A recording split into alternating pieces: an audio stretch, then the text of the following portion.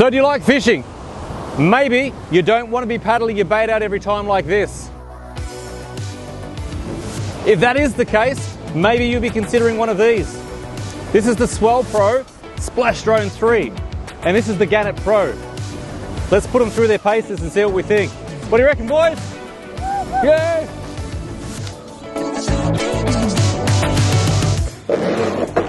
So I hope this review saved you some time with some good information. The Splashdrone 3 and the Gannet Pro are both similar in recommended retail price, and both drones are of really high quality. We've really enjoyed mucking around with them over the last week, and so let's explore some of the pros and cons.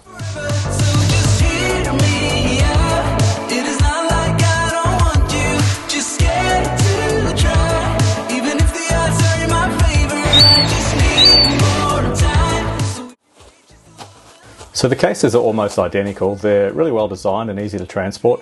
I think the Gannet's case could benefit with some additional room for extra batteries. So straight away we can see that the Splashdrone holds its bait release a lot higher off the ground than the Gannet. This will minimise chances of sand getting into the drop mechanism.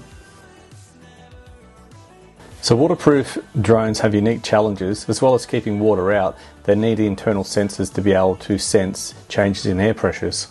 So without this, altitude couldn't be identified, and options such as return to home would pretty much be a non-event. So the Splashdrone achieves this by using a waterproof membrane. So this membrane also allows heat from inside to dissipate, and if the membrane is damaged, it's actually quite easy to replace. The GPS receiver, as you can see, sits directly underneath the membrane. The Splashdrone battery allows for around 19 minutes of flight time. The battery is a little fiddly to replace, and opening the battery compartment does expose the internal components to whatever environment you're in.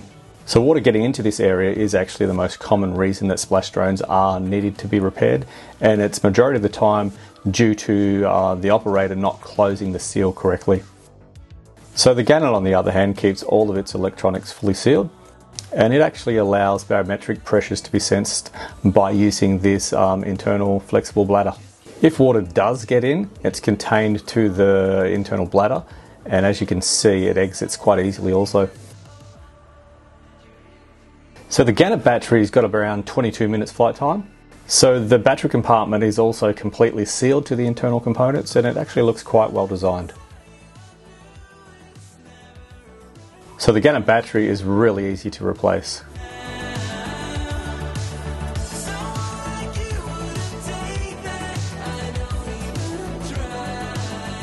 So the props of the Gannet are spin-on. They're really easy to put on. It could benefit from an indicator to let you know which prop goes onto which motor.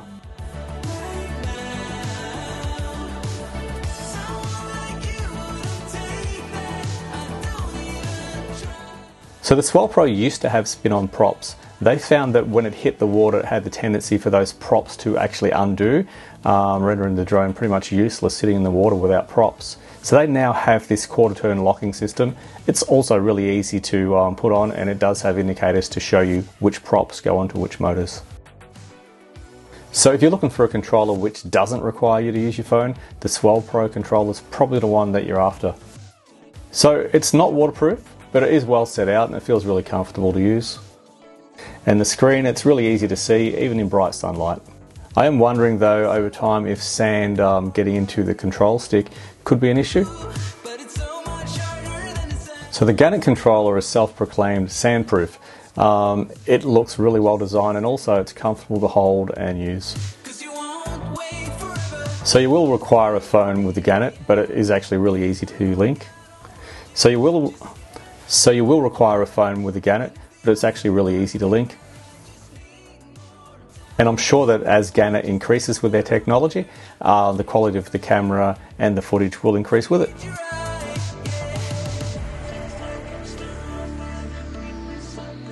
So out of the two drones, hooking the bait on is easiest with the Swell Pro. It's literally open, hook on, close, and then when at your dropping point, open again.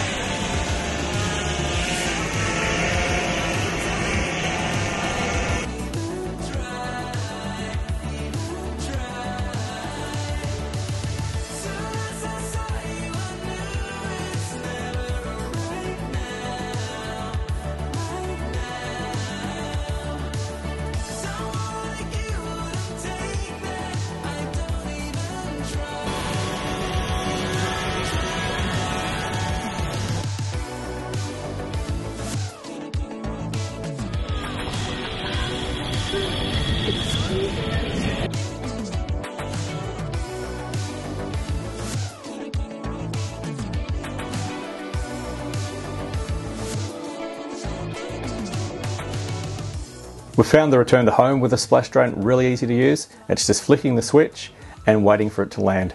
And it actually is remarkably accurate with its landing. But don't think you've got to limit yourself to the beach. Why would you ever limit yourself? Start her up, bro. Let's go.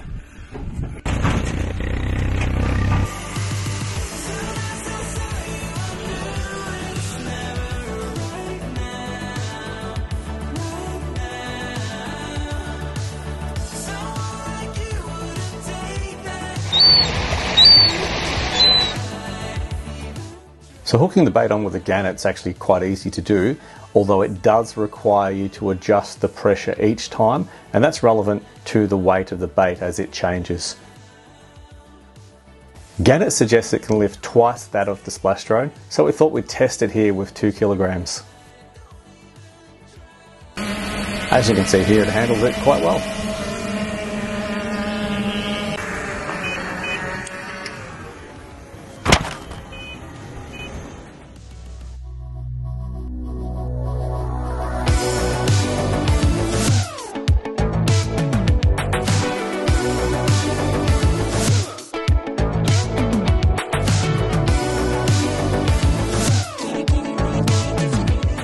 So the return to home option on the Gannet is also pretty easy to use with just a flick of the switch.